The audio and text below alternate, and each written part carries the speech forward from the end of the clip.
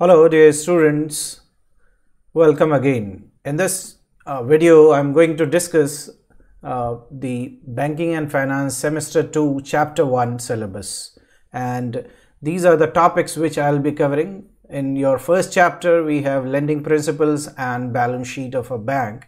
So dear students, if you have not subscribed my channel yet, this is the channel link. Do subscribe and don't forget to like it. So let us move on to the first question.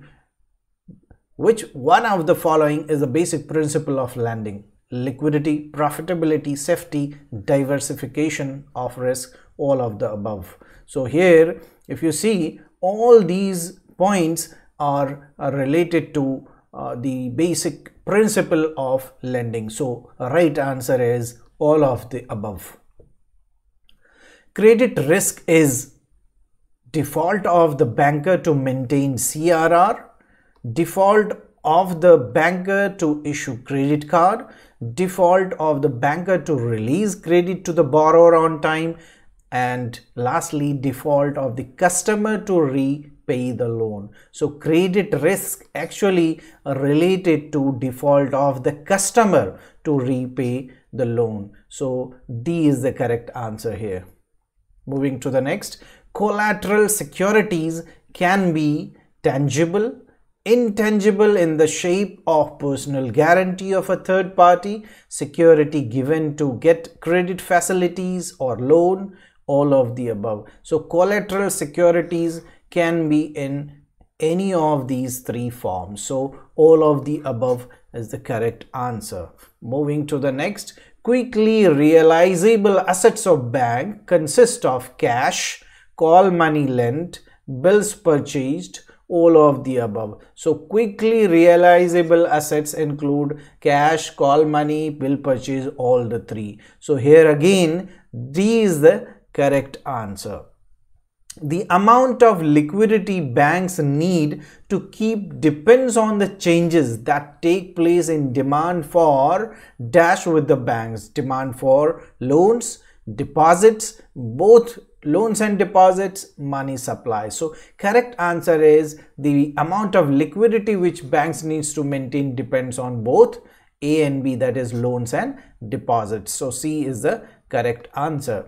The short-term crop loan given to the farmers are generally for a period of 3 months, 6 months, 9 months, 12 months. It is generally for 12 months. So D is the correct answer. Liability side of the bank balance sheet comprises capital and reserves, unclaimed dividend, deposits, profit and loss, all of the above. The liability side of bank balance sheet, okay, bank's balance sheet includes all these four items. There are many more, but these four A, B, C, D are all the liability side of bank balance sheet. So all of the above is the correct answer. So dear student, you see in many questions I have framed the question in such a way that you will get all the important points, so that if in the question it is asked, you can make out and give the correct answer. Moving to the next question, asset side of the bank balance sheet comprises cash in bank with the central bank, balances with other bank, third money at call and short notice, investments, all of the above. Again, asset side of bank balance sheet comprises all these four. So E is the correct answer, that is all of the above. Moving to the next question, which one is not the part of asset of a bank? Interest receivable, premises less depreciation, suspense, investment in treasury bills. So this suspense account, this is not part of asset but liability. So C is the correct answer here. On-site inspections of banks is based on dash methodology: CRISIL, CAMELS, CCIL, LFAR. So correct answer is CAMELS, which means the capital adequacy, asset quality, management, then earnings, liquidity, and bank's sensitivity. So that is the methodology which is adopted. So B is the correct answer here. Which are the factors that determine the liquidity of cash balances by a bank? Banking habit, reserve requirements, business and economic conditions, clearinghouse facilities, and nature of accounts, all of the above. Again, dear students, here all these four are the factors that determine liquidity of cash balances in a bank. So E is the correct answer. What are the ways banks can diversify the risk? Sector-wise loans and advances of different maturity, variety of securities, all of the above. The banks need to diversify the risk. Banks cannot invest or cannot give loan to one sector, or cannot give loan of a short term or of only long term, or the security which is taken, maybe gold or any other collateral. That should be, so there should be variety of things. All these things, three things are needed to diversify the risk. So all of the above is the correct answer. Purpose, security, income generating potentiality of the project, term of loan, or dash of lending. It is principle of lending, method of diversification of risk, method of maintaining liquidity. A most appropriate answer would be principle of lending. The purpose, security, income generating potentiality of the project, and term loan are principle of lending. So A is the correct answer.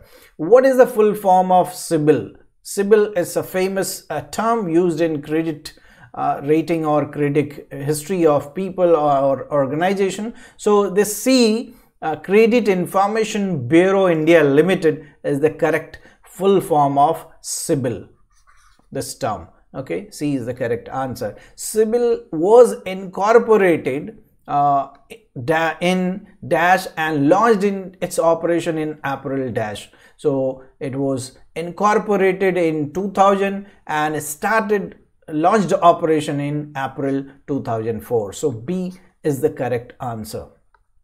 CIBIL score is a dash digit numeric summary of a credit history. 2-digit, 3-digit, 4-digit, 5-digit. It is a 3-digit numeric history or credit history of individual. Okay, so B is the correct answer. CIBIL score ranges from, we have already seen it is a 3-digit score, so from dash, and is calculated based on the information in the accounts and inquiry section of credit report. So it ranges from 300 to 900. The CIBIL score ranges from 300 to 900. C is the correct answer. CIBIL report is also known as CIR. So what is the full form of the CIR? It is Credit Information Report. Credit Information Report. A is the correct answer.